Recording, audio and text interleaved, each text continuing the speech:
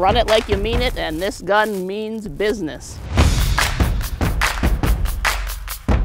Hey folks, Kristen Elberts, the Wilderness Woman for Guns.com. If you've followed me for any amount of time, you know I like shooting big caliber rifles and handguns, and today is no exception. I have the brand new Big Horn Armory Black Thunder. This is a 500 Smith & Wesson lever action.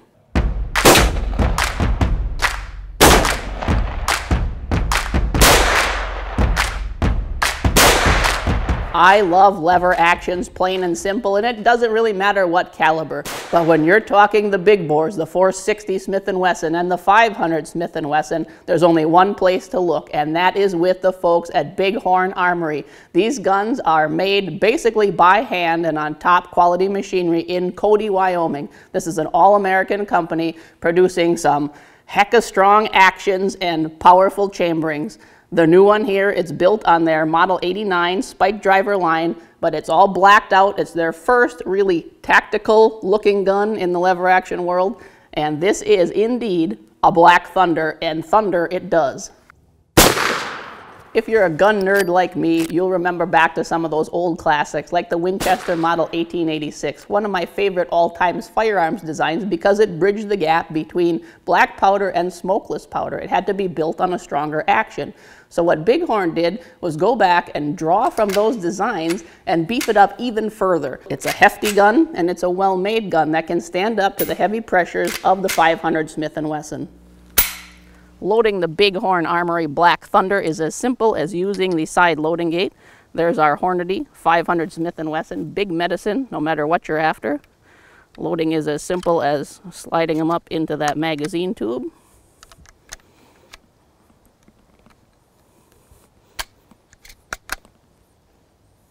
And there we go. When we're ready to run the action, just like that, picks it up. You run these guns like you mean it, and you will not have any problem with function from a gun from Big Horn Armory, because those guys are paying close attention to detail in building these hardest hitting lever actions. Why might you want a 500 Smith & Wesson not only on a handgun, which is quite a whopper, let me tell you, but on a rifle? You have a wide range of bullet weights that you can shoot in that chambering, from 200 grains all the way up to, believe it or not, 700 grains. Your 200 grainer is something that I would use for deer. If you're going up to 700 grains, it'll stop a train. This is a very wide bullet range and will basically take down any game in North America, Africa, or the world. Let's look a bit at the actual gun, the Black Thunder, and what we notice right away is what Bighorn calls their first tactical lever action.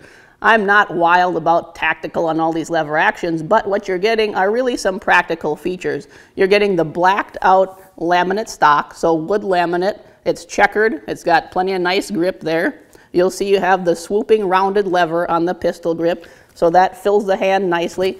You can really throw that gun up quickly, and you'll see when I do that, this is a very wieldy and short gun because it is their carbine. So the Black Thunder uses the shorter 16-inch barrel length. If you look at some of the other Bighorns, you'll see the 18-inch barrel on their rifles.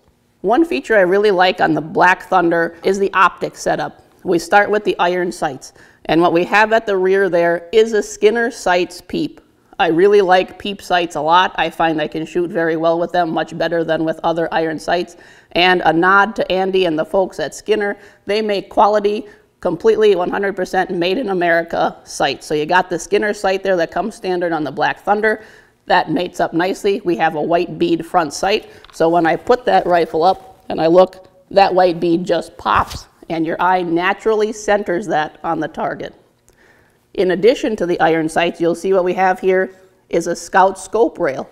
This gun is ideal for scout scopes, red dots, you name it. This length of rail opens up the options for your scope mounting. There's no denying that the 500 Smith & Wesson is a hard recoiler in a handgun, but when you put it in a rifle, especially one of this weight, almost 7 pounds 10 ounces, when you put an optic on there you're pushing 8 pounds, the recoil is really not that bad. Yes, you know you're pulling the trigger on a 500 Smith & Wesson, but I don't think it's bad at all, and the same with the 460. These are very well-built, overbuilt guns, and what else aids in that is this very aggressive muzzle brake. Here's your tactical look. You've got A very aggressive brake that's redirecting those gases, so it's really keeping the muzzle rise down. It certainly adds some noise on the range, so pay attention to that hearing protection. But a recoil, even in a 500, is not bad, so you can wow your friends when you pull the trigger on that 500 Smith & Wesson.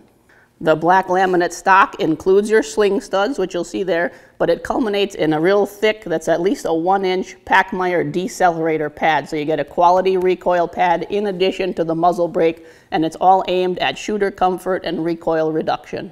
We spent some time on the shooting range this one and shot some accuracy groups. I opted not to throw the scope on there, but just to use the Skinner sights.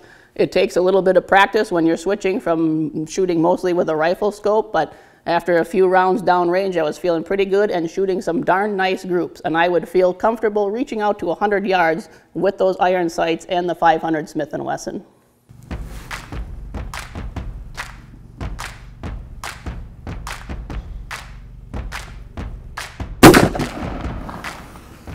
There's one. I can't quite see the impact from here. We'll take a walk down range after we put 3 rounds and see how we do. But you'll notice in a 500 Smith & Wesson, which is known for a lot of recoil, with that muzzle brake and the weight of this rifle, the recoil is really nothing to speak of.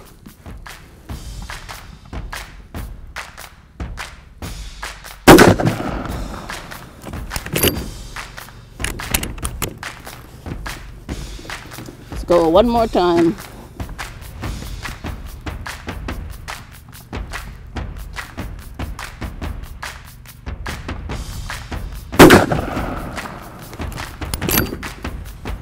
Let's go take a walk and check out the target. All right, here's a closer look at our 75-yard target shooting the open Skinner sights here on the Black Thunder. You'll see I've got a little room in the group, but I'll tell you what, for the first couple shots working with this peep, I'm feeling pretty confident that 75 yards, reaching out to probably 100, I'm guessing we're going to fall right into this range, which is really a nice spot to be zeroed in at. This thing going out for deer or larger size game is certainly going to be right on the money. We could add a scope and dial it in even more. I'm sure some of you are more practiced with peeps, can outshoot the heck out of me, but the gun does its job. It's low recoil, it's hard hitting, and it's quite a surprise from what I was anticipating in a hard hitting 500 Smith & Wesson. I'm Kristen for Guns.com. Thank you so much for joining me today. Be sure to keep an eye on that Guns.com vault because we do have big Horn Armories come in used from time to time and you might just snag one heck of a deal. Before you leave, be sure to like, share, and click that subscribe button so you stay up to date on all kind of reviews like this one.